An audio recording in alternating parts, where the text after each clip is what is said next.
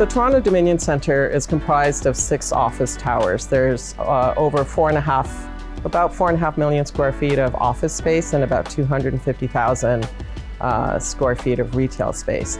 At the time the towers were designed, the original 2 towers, they became the highest towers in Canada. The original 2 buildings, 66 Wellington and 77 King, were designed by Mies van der Rohe. He was a modernist master architect, so these buildings have great architectural and design heritage behind them. In 2003, the Toronto Dominion Centre was given the Heritage designation.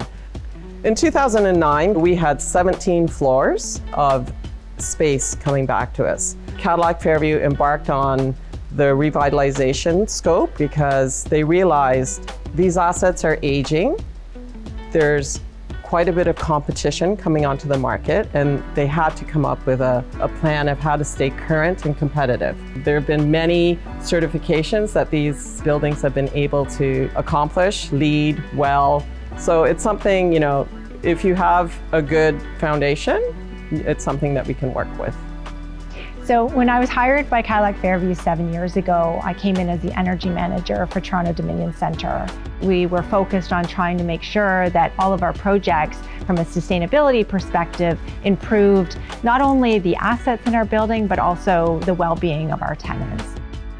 Enwave operates Toronto's district energy system. So at TD Centre, we're connected to their deep lake water cooling system for cooling our buildings, but we're also connected to their steam system for 4 of the 6 towers at the complex. So Enwave has a pipe that goes out into the bottom of the Lake Ontario, and it brings cold water in from the lake. And then that water gets sent to complexes like TD Centre, and we use that water to cool our buildings. Our base building of fluorescent lighting was end of life, and we knew we wanted to replace the fluorescent tubes with something more energy efficient. LED was the obvious choice, but we needed to do a thorough review to make sure that it would be compatible with our ballasts, which were not end of life. So through that review, we found a bulb that was compatible with most of our ballasts. We did have to replace some of them, but by doing that, it ensured that our business case and our return on investment was optimized. And then we were able to install the LED ballast, which really reduced energy consumption at the property, and it also reduced demand on the facility, which saved all of our tenants money through their operating costs. The other scope of work that we did was the reglazing of the towers. If you have 17 empty floors in a tower, it's super easy to reglaze those floors. But the rest of the tower was occupied, and 66 Wellington was basically fully occupied.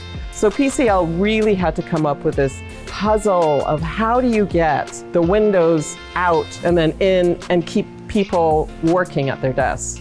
Prior to removing the window unit, we would prep the office by taking photos to preserve the office contents. Then our movers would come in, pack the office, take all furniture content out, and then we would continue with the window replacement. Once the window was finally done, we would reference our photos, have the movers put the furniture back in place so that the tenant wouldn't know we were there at all that night. The next scope of work was the repainting of the towers. Our painting program started from the top of the building down. We had an evening shift that would remove all sealants and get ready for the next day's work.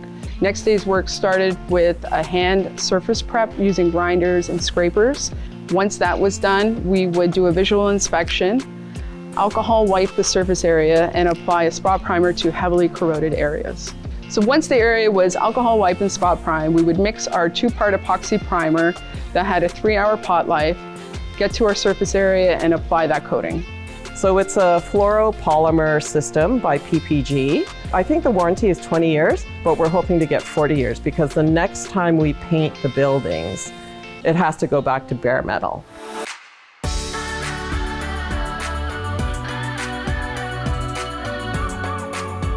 Toronto Dominion Centre is a great place to work. There's 6 towers. We have over 20,000 occupants in the towers. It's bigger than some towns. You know, we have a great space. We have a great exterior space. We have lots of amenities for the people who are here.